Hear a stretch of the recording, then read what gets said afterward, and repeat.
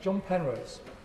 Mr. Deputy Speaker, can I begin by welcoming this motion today, and particularly by welcoming the response by my right honourable friend, the Minister, when he said that I think I'm not misquoting him, saying he basically supports the principle behind this motion, even though I think we're intending to abstain on it on this side of the House.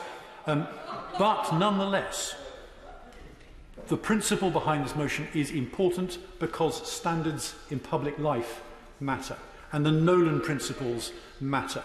And if any of us, on any side of this House, start to think that they are technical, that they are passing fancies, that they are things which come and go, then we are all of us fundamentally misunderstanding our role here. They are misunderstanding the importance of the integrity which the Nolan principles enshrine, and we are also, I think, putting in danger the way that our democracy is being perceived amongst constituents, the people who voted to send us here in the first place. And the crucial thing is that in many cases, many of us will have faced the situation where people say, oh, those MPs up in Westminster, they're all the same apart from my local MP. And that's great if you're the local MP they're referring to, because you know that they know you and that they hold you in higher regard. But just think about what it says for democracy in general. If they say that as a class, MPs are held in such low regard and democracy is so mistrusted and distrusted. It cannot be good for this place as an institution, it cannot be good for our democracy, and therefore it is essential that none of us underplay or forget the central and enduring importance of the Nolan principles and of standards in public life.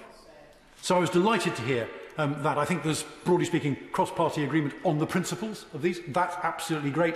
It bears repetition, it bears constant repetition, and I'm glad to see it. So I wanted to support much of this motion myself, particularly an awful lot of the recommendations, the 34 recommendations in the Committee on Standards in Public Life, but not quite all. There are many, many things which are extremely admirable and which I have called for myself and which I propose quickly to just summarise here today. There are one or two things where I would disagree with what the Committee on Standards in Public Life has said, in spite of the fact that overall its report is excellent.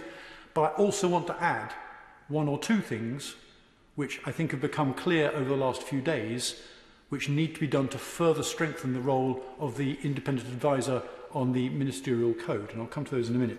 But if I can, Mr. Deputy Speaker, there are many things which have already been done. I won't repeat what my right honourable friend the Minister outlined, but there are many parts of this report that have already been introduced. I won't go through them again, but they are welcome, they are necessary, and I have supported them as they were introduced, and I still support them today. But there is a great deal of the recommendations, a great number of the recommendations in the CSPL report which have not yet been introduced, and I devoutly hope that they will be. For example, and in no particular order of importance, there is a parallel report, incidentally, Mr. Deputy Speaker, the Boardman report, number 3, he's done several, which was issued middle of last year and for which a government response remains outstanding. And I hope that I can press the Minister in his summing up remarks at the end of this, debate to reveal or to explain to us, any member of the front bench to explain to us, when and whether the response to the Boardman report is going to be put out, because logically the government should respond to that report at the same time as it responds to the Committee on Standards in Public Life. The two go together, they have mutually complementary sets of recommendations, and it should happen at the same time. And in particular, for example, both the Boardman report and, I think, the Committee on Standards in Public Life recommends that proposals for the Advisory Committee on Business Interests, i.e. what we can all do as Members of Parliament after we have left this place in order to take jobs outside, whether or not those recommendations should be binding on us. There's a really, really simple, really, really clear, really, really sensible recommendation in the Boardman report, and I think it's also duplicated here in this Committee on Standards in Public Life, that we should be required, if we are ministers, to sign a deed, a legal deed that says, I will abide by the decisions of ACABA, and therefore they become legally binding on the minister concerned, even when they've ceased to be a minister. So there are a series of very sensible proposals in this report by the CSPL and in the Boardman report, which need to be implemented, they need to be introduced, and they need to be introduced quickly, because as we've heard already today, the noise of public drumming of fingers, tapping of feet, waiting to say, this is not good enough, we need to raise our standards, we need to raise our game as a democracy, that noise is getting ever louder, and we cannot afford to wait much longer. So those items need to be introduced. Ditto, incidentally, the recommendations on the lobbying rules. There's a whole series of recommendations in the Committee on Standards in Public Life's recommendations which adhere to lobbying, and they are recommendations 26 through to 30 for anybody who's interested, and they complement the recommendations which are being, I think, either discussed or have just been recommended, and I forget their precise status about being introduced by the Committee on Parliamentary Standards, of which the Chair is about to put me right. We've already made a recommendation, we've produced our report, and I hope that the Government will allow time before the summer recess to be able to adopt a new code of conduct for the House. I thank the Chair for that clarification, and he's absolutely right. And if we put those recommendations alongside the recommendations in the Committee on Standards in Public Life's proposals on lobbying, together they make a suite of proposals which will make our democracy much more robust, much cleaner, much more transparent, and in general much better. So we should do those immediately, and I would encourage the Minister to put his foot as hard down on the accelerator as he possibly can to get those out and agreed and announced as quickly as we possibly can. So, there is much to agree with, Mr Deputy Speaker, in this report. I would, however, also venture to agree with the Minister when he says that there is a major concern, one major concern, that it is important about the notion of putting some of these recommendations on a statutory footing rather than adhering to the traditional constitutional principle that it has to be the Prime Minister who appoints his or her cabinet and can dismiss his or her cabinet. That is absolutely fundamental for any Prime Minister. It doesn't matter if they are Labour Prime Minister, a Coalition Prime Minister, a Conservative Prime Minister. It's absolutely fundamental. And on that one point, it's an important point, but on that one point, I would respectfully depart from the Committee on Standards in Public Life's recommendations. Mr Deputy Speaker, I won't trouble the House for very much longer, but I did say at the start of my remarks that I wanted to add a couple of points about the role of the advisor on the independent advisor on the ministerial code, which I believe have been revealed in the last couple of days. We've already heard from the Chair of the Parliamentary Standards Committee in an intervention earlier that at the moment the independent advisor feels it is impossible for him to make a recommendation which, if it was not taken, if his advice was not followed, he would then feel he had to resign. And that has led him, in this particular case, because it's never happened before, when the question is of whether or not the Prime Minister's conduct has followed the ministerial code or not, that has led him to not issue any recommendations or findings of fact, as he would with any other minister at all. Mr Deputy Speaker, that isn't good enough. That cannot be allowed to continue. That is not strong enough as a way in which the independent advisor should work. And so I will propose two further changes, which I hope the Minister will listen to and follow. And one is that we should be very, very clear that it should not be a resigning matter for the independent advisor if his or her advice is not followed by the Prime Minister of the day. They should be issuing independent advice, but in the same way as when Sir Chris Whitty issued advice to the Prime Minister during the pandemic on the medical and scientific options available to him during the COVID crisis. Sometimes the Prime Minister took that advice, sometimes the Prime Minister didn't take that advice, but it did not lead Sir Chris Whitty to resign every time that didn't happen. It would have been plainly bonkers if he had done so. And the same principle, I believe, should apply to the independent advisor. They should offer advice. It's then up to the Prime Minister to accept it or not accept it and to justify his or her decision to Parliament as a result.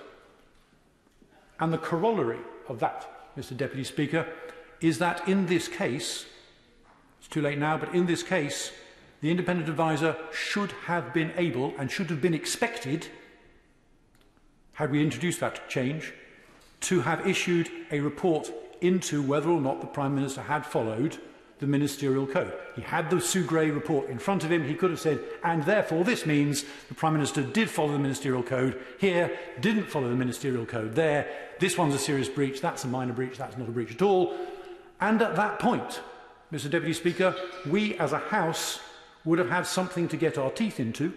We would have had something which would have clarified the situation and stripped out an awful lot of inevitable party political posturing and said we've all got a common shared base of facts. And without that, it has made the subsequent debate a great deal less targeted, a great deal less clear, and a great deal less effective. To the Honourable Gentleman. Chris Bryant. I'm very grateful, and I completely agree with everything that he's just said about the minister, the independent, supposedly independent advisor on ministerial code.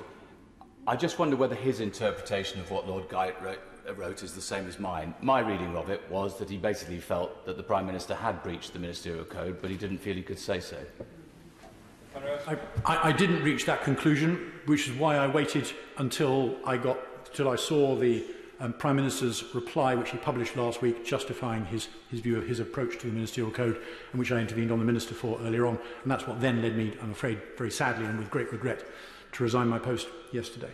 But nonetheless, I'm pleased to know that he agrees with my broader point about the way that the independent advisor's powers should be further amended. And I'm afraid that's only just become apparent in the course of the last week or so, that is another further important omission. But without those changes, Mr. Deputy Speaker, in 1 second if I can, without those changes, Mr. Deputy Speaker, the entire process remains toothless if in future we have a question over whether or not the Prime Minister, him or herself, has adhered to the ministerial code. And I'll give way to the Right Honourable Lady if she still wishes to come in. Beckett. Yeah, I apologise to the Honourable Member, and I'm grateful to him for giving way. But I've been thinking about what he said earlier on, when he said he differed from the views of the committee, and maybe I didn't follow exactly the terms of his observations, so I'm grateful if he'd correct me. But I got the impression that he was saying that he couldn't go all the way with the committee because he thought that we were giving the power to the independent advisor to decide whether a minister came or went. That is not the case. The independent advisor in the committee's recommendations was to advise on whether there had been a breach, but it's for the Prime Minister to make the decision. I can reassure the Right Honourable Lady that I meant what she just said. My point about departing from the recommendations of the Committee on Standards in Public Life is about whether or not to make some of these bodies statutory and to allow court oversight, which is a constitutional point rather than the one she's making. But I was entirely content with the committee's point that she's just clarified with me.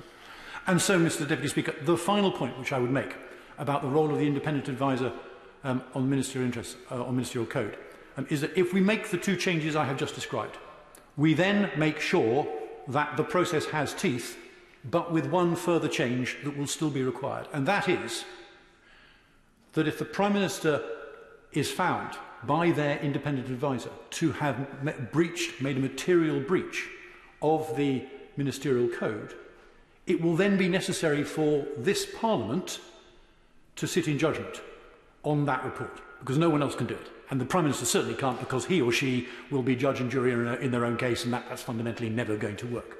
We will have to do that in a democratic way. We are ultimately the High Court of Parliament. That's what we are here to do.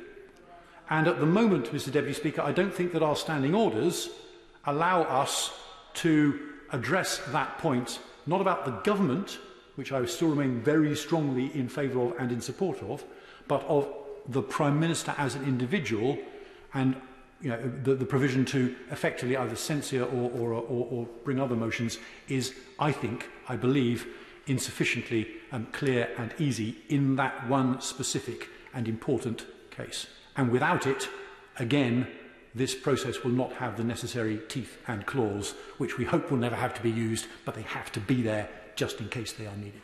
And with that, Mr. Deputy Speaker, I will leave the debate to go. Thank you very much.